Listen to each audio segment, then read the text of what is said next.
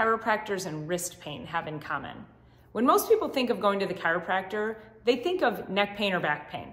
They don't often think of wrist pain. But here's what the correlation is. Your nerves in your neck actually come out and they go down the arm and into the wrists and hands. And so often when there's tension up here in the neck, it can translate to compression on those nerves, and that will then end up causing numbness and tingling pain and weakness in the hands.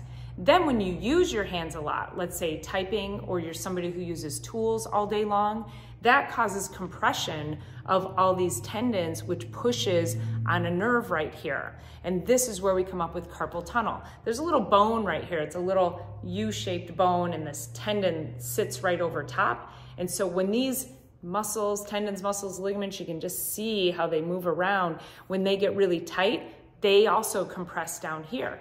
So you're working on a computer, this is tense, then you're working here, this is tense, and that's often what's called a double crush syndrome.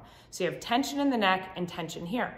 So if you go in and you have carpal tunnel surgery, they will cut this tendon to relieve the nerve. But they haven't done anything about this up here. So this is what's so great about chiropractors.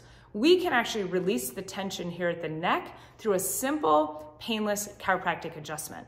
Then, many of us are well skilled in adjusting the extremities. So I can make sure that your shoulder is in the proper alignment, your elbow is in proper alignment, and then yes, even your wrist.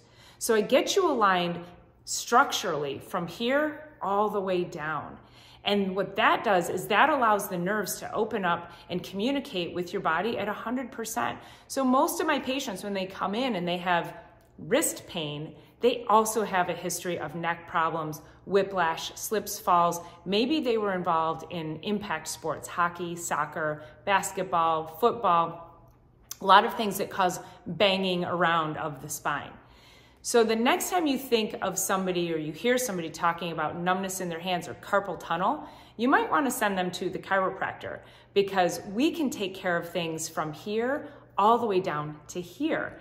And again, it is simple and painless. And people are ecstatic when they come in. My clients love it, because most of the time they come in, if they just come in with neck pain, telling me they have neck pain, and then I will often ask about the wrists and the hands, and they'll say, well, yeah, but that's just carpal tunnel and you can't do anything about that. Ah, but I can.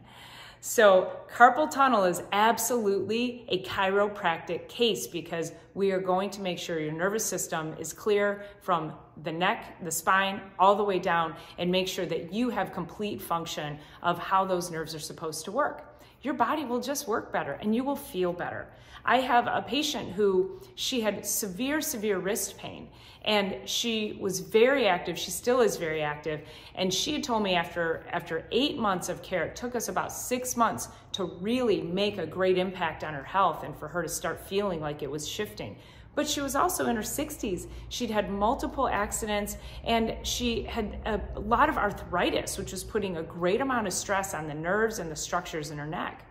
So she went up to do some mission work, and she ended up telling me she put together all these windowsills, like sawing, using a saw and a planer and sanding and staining. And she said she never would have been able to do that if it hadn't been for chiropractic care. So if you know somebody who's suffering from carpal tunnel syndrome, or who has a lot of neck stress, works on a computer, or does a lot of work with their hands, you might want to send them to the chiropractor. Go ahead and drop a comment and let me know what you think. And if you're somebody who's struggled with carpal tunnel, I'd love to see you and take care of you and get you back to doing the things that you love to do. All right, see you guys on the next one. Thanks for being here.